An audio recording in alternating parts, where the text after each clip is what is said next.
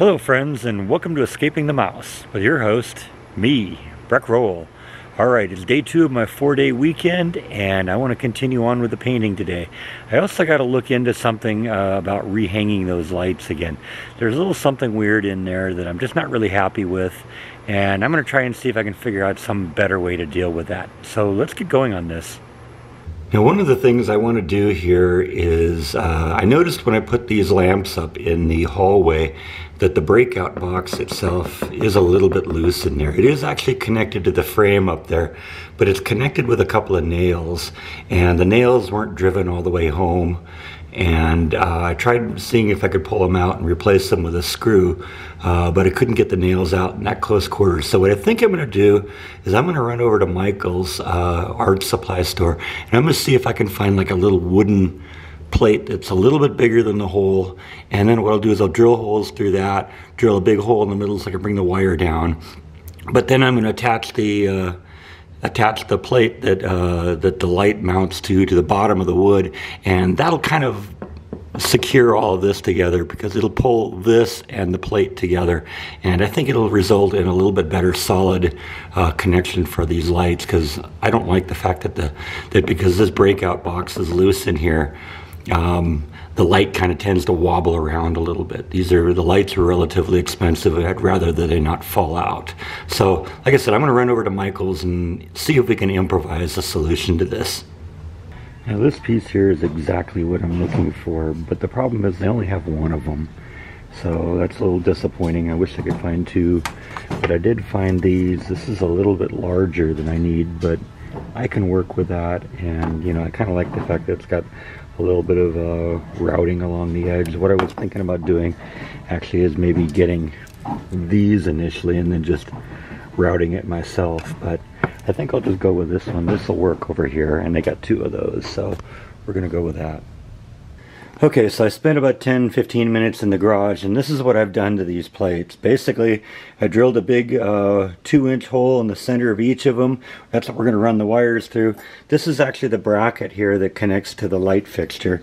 And I noticed that this little ground screw here kind of sticks through a little bit, so I drilled out a little hole on each one of these plates for that. And then what happens is this kind of fits here over the hole like that. I'll pull the wires through here. I've got a little wiggle room to you know, go down with my grounding screw if I want to do that. And then the two screws that connect into the breakout box in the wall will go through here. Now the screws that I've got are long enough that they'll actually go all the way through this and still have plenty of teeth to grip onto the breakout box on the inside. So what that's going to do is that's going to pull everything together, because it'll pull the breakout box solid with this thing, and this will just make it a much more solid platform to mount those lights from. Next thing I got to do though is I got to paint these, and I think I'm just going to spray paint them because that'll look fine, and it'll be quicker than trying to pull out the brush and get into all the corners with this. Alright, so single pass with some spray paint. This is kind of Rust-Oleum. It's probably not exactly the right thing, but what it'll do is it'll kind of give this a plastic appearance. It'll have kind of a glossy shell to it, and I think that'll work out real well. We may have to hit it again with another coating, but we're going to let this dry for a little while and go in and repaint the rest of the hall. Alright, so I got the second coat done on the ceiling and finished up the first coat on the wall on the right. So we're going to let this dry for a little bit, and then we're going to put a second coat on in here and clean up the lines a little bit. I'm kind of thinking right now I might actually do something different with the coloring of the crown molding. I don't know yet. It may be one of those things that I get all the posters up here and see what it looks like first, but maybe you know, some other color here might kind of make this room pop a little bit. Like I said, I'm kind of painting it kind of a boring color because most of what's going to be here is going to be the artwork, and that's kind of what I want people to focus on. And I'm guessing probably about 80% of this wall is going to be covered up with posters and stuff like that. So that's why I chose just such a bland color like white. But like I said, we're going to let this dry for a little while now, and we will go back and hit it with a second coat. I've also hit these things with a second coat of the paint because I was seeing a little bit of the grain of the wood coming through, especially like on that one. You can still see it a little bit, but I think this will probably be fine now once this gets a chance to dry for a while. All right, so there's the first of those two pieces that I improvised to connect onto the breakout box and make that a little more secure. I think this is going to work really well.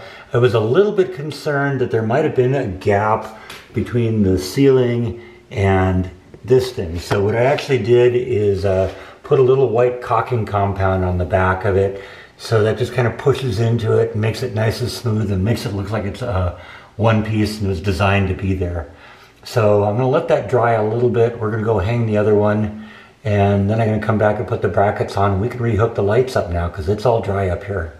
So yeah, this is what I mean about the caulking compound. I just kind of put a thin layer of it all the way around the edge, and then when I screw it onto the wall, that just kind of all squeezes out on the edge, and it forms just a nice tight seal between the wall and this piece of wood. And that just, I think it's just a neatness thing. It makes it look like this piece was actually originally planned to be there, when in reality is just some gross improvisation I did. Okay, now that I got these things up here, I'm really glad I did this. This was a good move. This thing is nice and solid now. There's not going to be any problems with the lights wiggling around up here. This was, yeah, I'm glad I did this. Very simple, just a simple solution, and it solves the problem. I'll never have to deal with this again. Yep, these look much better now. And you can see, you know, how the whole mechanism now looks, it actually looks like it belongs there, right? Got all these lights going now. They're both working again. So it's gonna be a little easier to paint in here now. So like I said, I got the ceiling done with 2 coats. I only have 1 coat on the walls, so let's go put another coat on the walls, and then we'll be pretty much finished in here. Well, I've made a lot of progress today. I still am not quite finished with the painting. I've gotten to go do 1 coat along the crown molding on the top, on both sides. Kind of went around the doors, but I gotta go along the baseboards here because that isn't done. I gotta go around this door. Still gotta hit the gray section there, and a couple things over here. I haven't hit the gray in this section yet. I got, like I said, another coat all the way around the top. Got to do another coat in here because that's obviously a first coat and that's unacceptable. And like I said, all the way along the bottom here, I still got to hit that. But it's about 6:30 at night, so I think I'm going to call it a night for tonight, and we'll pick this up tomorrow. This won't take long to finish up, and then we'll start putting posters up. Beauty is I'm to a point now where I can take the tape off of the outlets and the switch plates and have all my lights working again. So, you know, I really had to kind of criticize the people for, you know, painting around the plates rather than just taking the plates off. Now I got to clean those plates up because the plates have actual paint on them. That was what caused that little stuff to stick up there. But like I said, you know, it takes more time, I think, to paint this stuff, you know, and just not do the proper prep work. You know, it took me 5 minutes to take these faceplates off and tape them up. And now it's going to take me longer to clean the faceplates before I can use them again. But whatever, you know, that's not how it's done. So anyway, I think that's all I have for tonight. Thanks as always for watching, and I'll see you tomorrow on Escaping the Mouse. Good night. You have anything you want to add? No? How about you?